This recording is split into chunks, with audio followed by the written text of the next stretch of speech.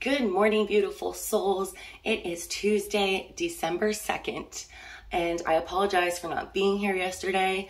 It was very hectic getting my daughter back into her first day of school and catching up from everything I couldn't do last week, and I've got a bunch of readings right now, so sorry I missed you. I might have to start recording my daily oracle messages the night before like I used to, but I want to ask you, how was your Saturday? How was your new moon with the solar eclipse? Okay, because for me, it was an extremely challenging day. I was completely burnt out, worn out. The life sucked out of me from being with my 3 toddlers every second of the day for like 6 or 7 days straight. I don't have family or friends around here. My husband works a lot, so when everybody's home, it's all me. And my 4-year-old requires a lot of one-on-one attention. So by Saturday, I just was completely starting to raise my voice and yell and just getting really irritable and frustrated. And I really needed a mental health break. And so when my husband got home, I completely went and locked myself in my bedroom. I really should have been cleaning or getting some work done, but I was like, nope, I need to do nothing. I gotta chill out. So I have a customer who ordered a North Node reading, and I have done at least a dozen, if not more, North Node readings, but there was something unique about hers, okay? Her North Node was at 0 degrees Aries. First of all, I've never seen a North Node on the 0, like right in between 2 signs is what it looked like. I had to have it like listed out for me to actually tell that it was 0 degrees in Aries. So I start researching it, and as soon as I do, all this information pops up about draconic birth charts, and I literally like self-taught myself how to read draconic birth charts on the rest of the day Saturday. But not only was I already emotional and depressed, see, your natal birth chart is pretty much your blueprint for this incarnation on Earth, okay? And your draconic birth chart is your soul's blueprint. So this was super exciting for me. I can't believe I never found it before. I was just so excited. So I was looking up all of my different aspects on my draconic chart, and then all kinds of inner childhood trauma, oh man, a lot of stuff that I thought I healed that was coming back up that apparently needs more healing. And so I was just crying and crying and crying on Saturday. That was my energy. Just literally having like a emotional, spiritual, mental crisis. But Sunday was much better, much better. And yesterday, it was just me and my twins, which is much easier. 2 is so much easier than 3. I mean, it's crazy. But so I'm back at it today, and I wanted to give a shout out real quick to Kristen Coleman.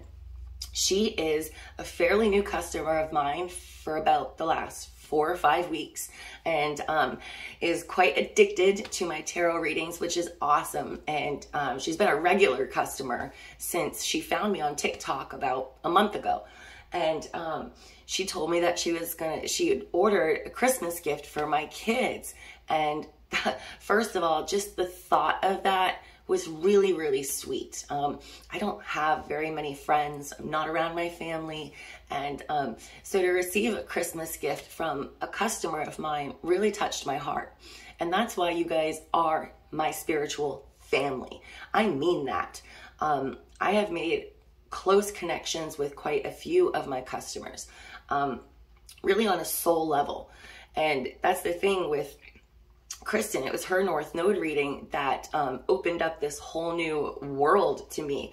And I realized that I'm not only here to help her heal, she's also in my life to help me heal. So it's really poetic, actually. But so I get this package from Kristen, and wow, not only was it some really great stuff for my kids, but she had gotten me this amazing oracle deck that I've never heard of before, and I'm actually quite obsessed with it now, called the Star Code Astro Oracle. The images are absolutely gorgeous. Like, I want a tattoo of these, and the messages are extremely profound and insightful. And then this morning I wake up to another package of a tarot deck. And Kristen, if you are listening to this, I appreciate you. I'm so grateful for you. You did not have to do that. I was not expecting that, but it made my heart feel really good. It made me feel special. So I just wanted to share that with everybody today. Okay, let's see. Today we have number 39, choice. Somewhere along the way, you have given up your right to decide. This can happen for many reasons. You may have quit making choices under the pretext of being agreeable or putting someone else's needs before your own. It may be that decision-making is too overwhelming right now. You have so many options. Each choice you make can take you closer or further from your desires. So it is imperative that you start exercising your power of choice. If you feel confused about a decision, evaluate what is going on. Come up with a list of possible outcomes. Make your list as long and elaborate as you need. Ask yourself, what is blocking your ability to decide? Are you trying to please someone else? Are you afraid of making a wrong choice? Choosing not to decide is a choice. Decide to make healthy choices that meet your needs and desires. A fairy blows iridescent bubbles filled with possibilities. Bubbles represent hope, wishes, dreams, and the array of choices you have in front of you. Bubbles may also indicate a need to raise awareness. So there are extraordinary moments of magic appearing around for you. The bubbles also represent happiness, amusement, and the innocence of childhood. The castle in one bubble represents your home or feelings of safety and security. The Pegasus is a symbol for rising above difficulties. The Pegasus is a guardian. Its appearance here is an acknowledgement that you are supported in your resolve. Once you begin to make choices for yourself, it will become easier and easier to choose what you love. I absolutely love that. And I was just telling you guys last week how personally I was being faced with so many options. And it is hard to pick and choose sometimes, right? But what I'm really seeing for you today is that this new moon and solar eclipse has started new beginnings for you. Multiple new beginnings, okay? And you are being given multiple doors, and it's up to you which one that you want to open, okay?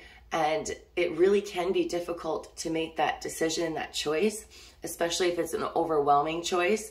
But I want to tell you today that there is no wrong choice, okay? Unless you're choosing the door or not choosing a door out of fear.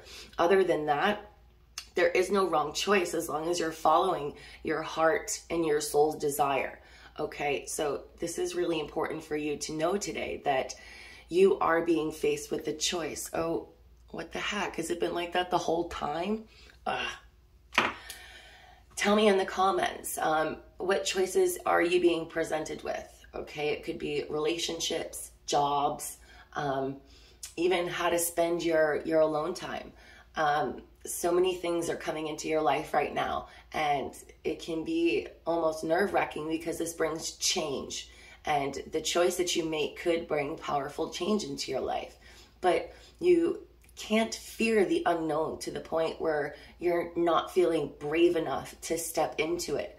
Okay, the unknown is scary for all of us, but that's when you need to gather that inner strength and courage and go busting through that door, right? Okay, guys, so I hope that you have a super awesome rest of your day.